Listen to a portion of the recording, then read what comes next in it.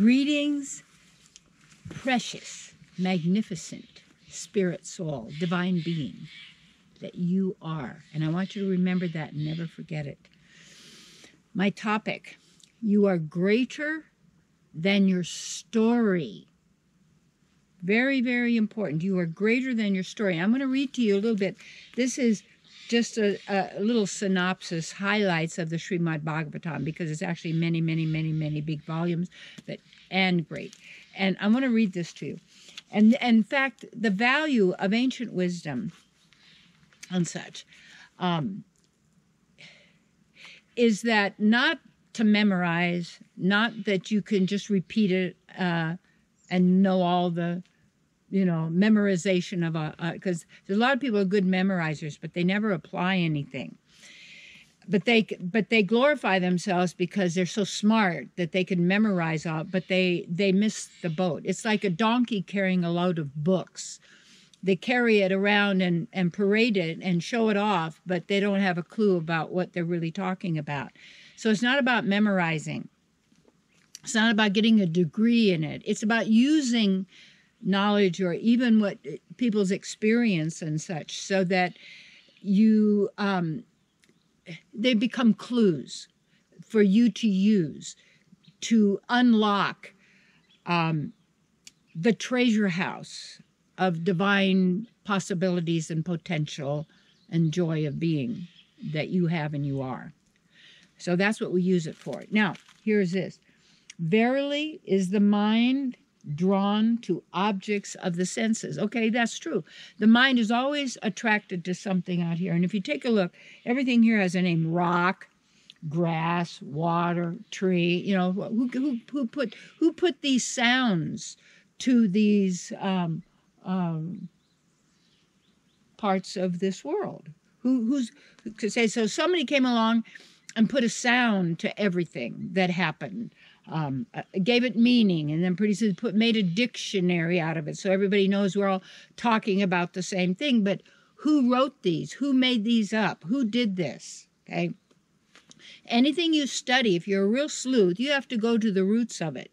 And so many people, they do not. They just jump into something and they're in it, and everybody's talking about it, and they use the same language, and they belong in a group, and they don't go out of that, because then the people who control the group and make their money from it and manipulate and control people from it, they want you to stick to that. So they threaten you go to hell, or they give you a bribe, you're going to go to heaven if you do this, or you're going to do this. Wait a minute, these are states of mind.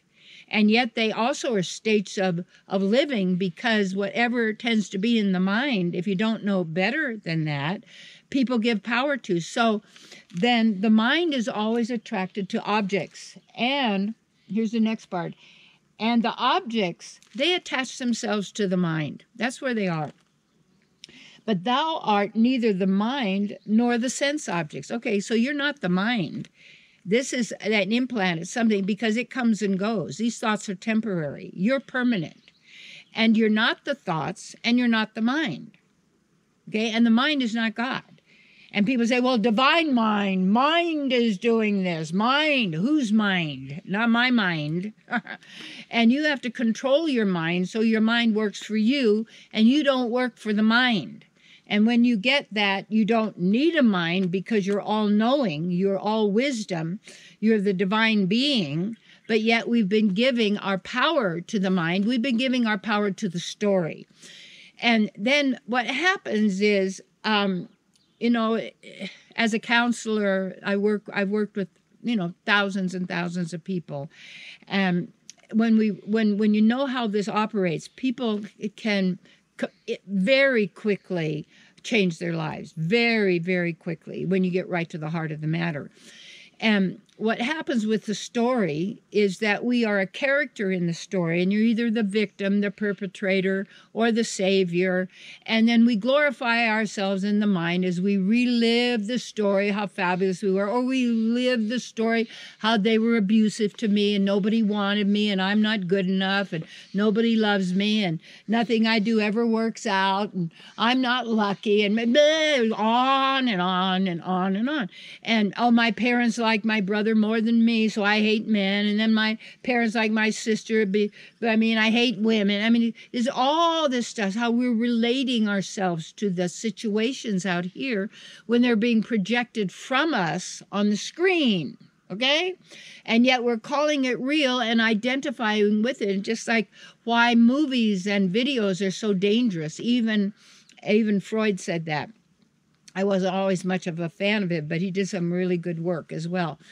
And because when you're sitting in that comfortable chair, you're relaxed and such, you're just being fed programs that are going into the unconscious and subconscious subliminally below the level of your awareness of it, yet they're influencing you and the story. So people identify with stories, sitcoms, like, a lot of people are sarcastic to each other and they're mean to each other, the people that they say they love, and they're always critical and putting them down and controlling them and telling them what a loser they are. And it's all the things out of love, really. And so, but they've seen it also in movies, and people take on the caricature and they dress like they're a character. I'm John Wayne, man. I'm John Wayne, and then I'm somebody else, and now I'm this actor over here, and then I'm this. And actors are actors.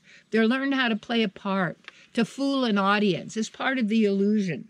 These actors are also illusionists and magicians and Babylonian carnival people who have a business plan, you see, on how to control the masses through illusion.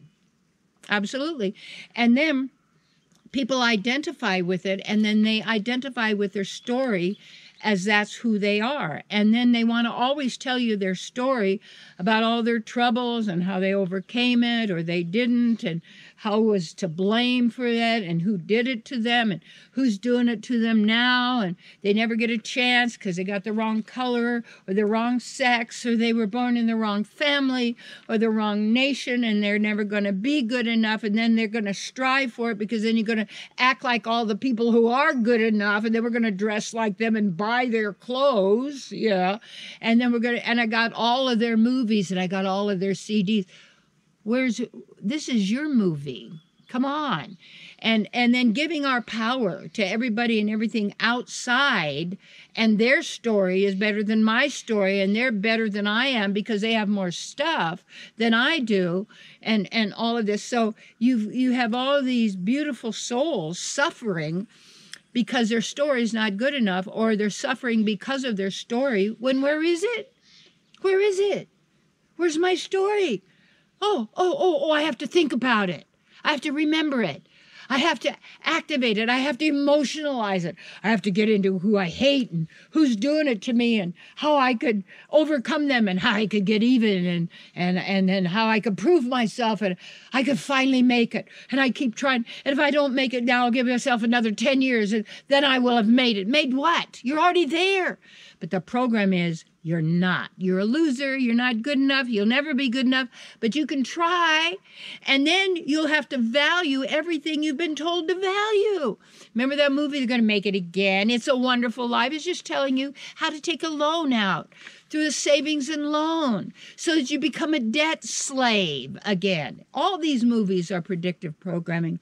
Take a look who makes the movie. Take a look. Follow the money. Take a look. Follow the philosophy. Take a look. Who's, where's, who's their family, who's their dad, who's their mom, who paying their way.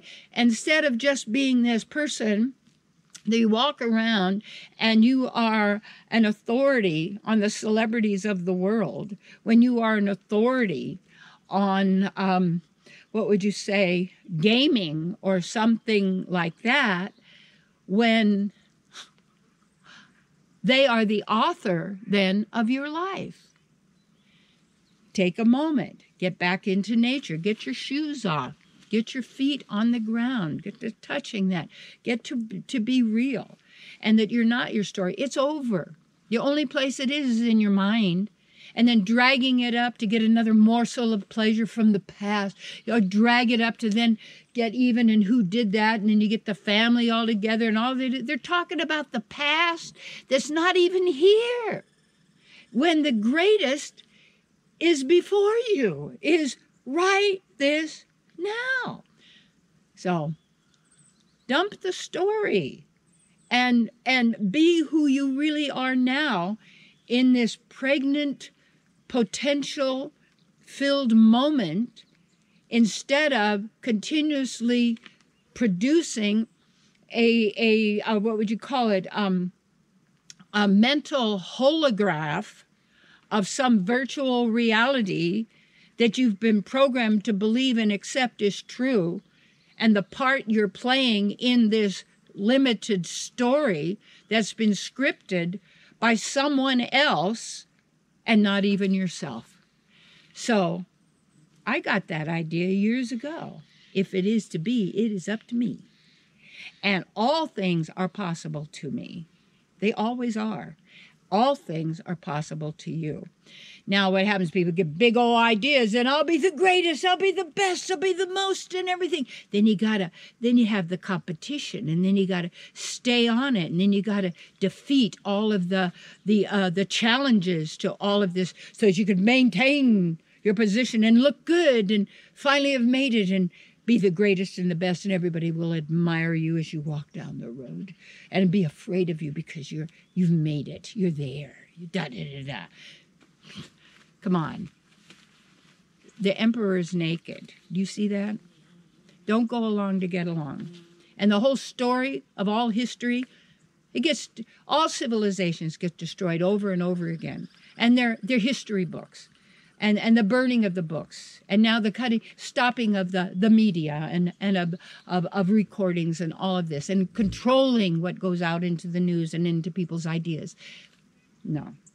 Keep your own counsel, my dear, or work with someone who you know can empower you and enrich you.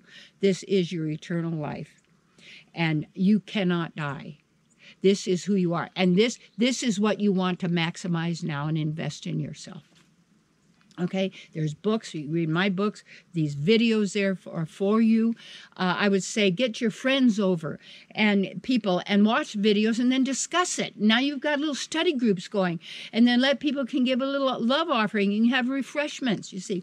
And you don't have to be the teacher, but you can run then the groups, and then you get your neighbors, you get your friends, you get everybody, you get family members, and you start working together and empowering each other as individuals, not trying to fulfill some old expectation that has been passed down, lifetime after lifetime, and struggling and working on. No, and manifest. I've got some programs coming up, manifesting, mastery and manifestation, really, really important. And I'll be doing some half-day and all-day work up here at Shasta, also mentoring over the phone, also through email and in person, and retreats and at Shasta here with me. So all's possible, and I do the phone counseling, love offering, because it's possible for everybody. Don't sit there and think it's not good enough, it's not possible, it's too much, you can't do it. That's what you've been using to stop you all this time. Take a nice deep breath. The past is over and gone. The future does not exist, and you are right there in this moment, and all things are possible to you. Do not defeat yourself anymore by your story. You are not the story. You are beyond the story, and now it's time to have a new story, and that story is inspiring and motivating to yourself and to others, because it's all about the glory of your own divine being and your self-expression and your creativity and our empowering each other in our glorious and eternal existence. You are greater than your story.